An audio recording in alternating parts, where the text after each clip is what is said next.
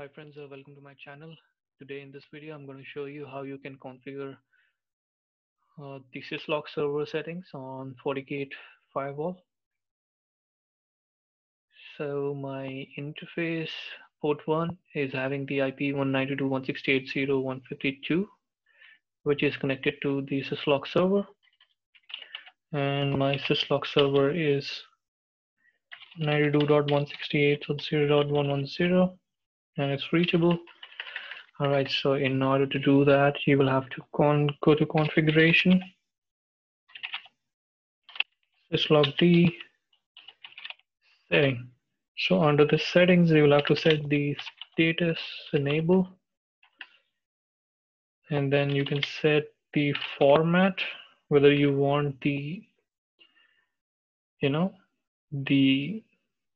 logs to be in CSV format or you want the default one. So I'm going to give it as a default one. In your case, if you want the CSV format, the CSV file, then you can give the option of CSV. And then you will have to set the port, which is again by default 514. And if you don't put that, it will by default will take 514. So you don't have to specify that. So if you have a custom port on your Syslog server, then you will have to specify that here. Then you'll have to specify the server IP address.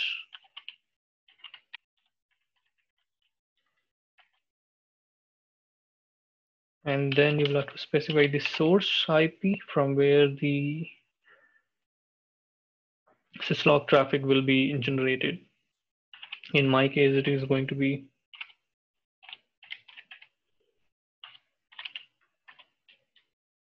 so this is the minimum configuration that is required. And one more thing that we are missing here is the facility. So you will have to choose what kind of traffic you want the syslog to send, the firewall to send it to the syslog server. So I will choose randomly as a user.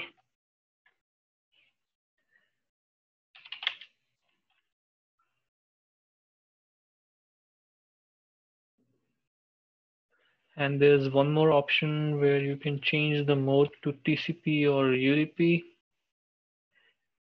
By default, I guess it is UDP on port 514, but you can always change it to reliable TCP as well.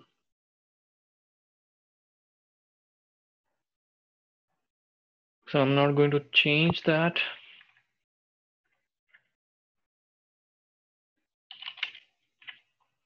What else we have here?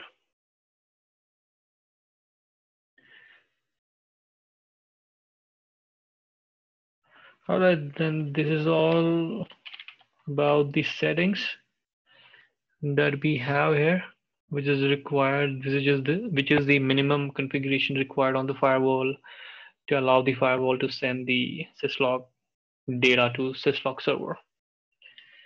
And the other thing that you can check obviously is the config log syslog filter. In the filter, you can set multiple things like show full configuration will give you the entire configuration. So this is the filter, which is, I believe, the default filter. So you can obviously set the filter according to your environment.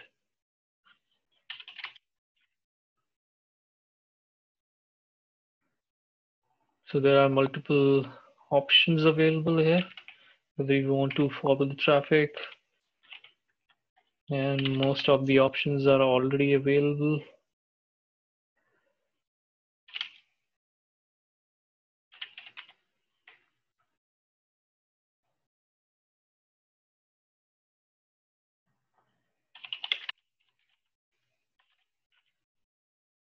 This is going to be the filter where you will set the filter as to what you want the firewall to send to the Syslog server. So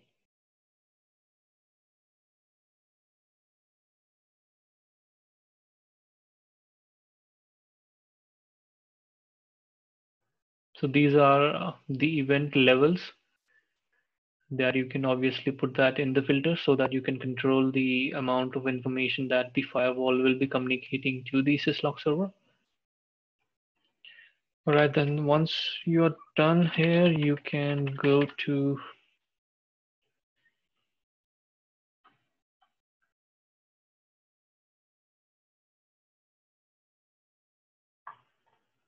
the Syslog server itself. For example, okay, this is my Syslog server. And you can see the IP address 192.168.0.110, and the firewall is sending the logs as well. And the same thing, you can find it in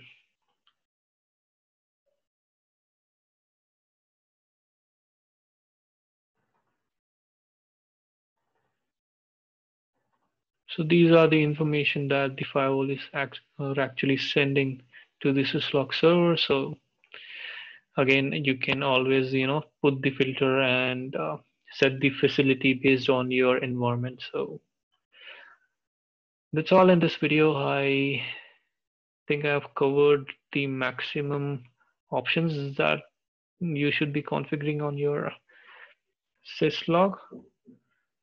So I think we are done with this video. We'll see you in the next video. Till then, stay safe, stay tuned, and please to subscribe to my channel. Bye bye.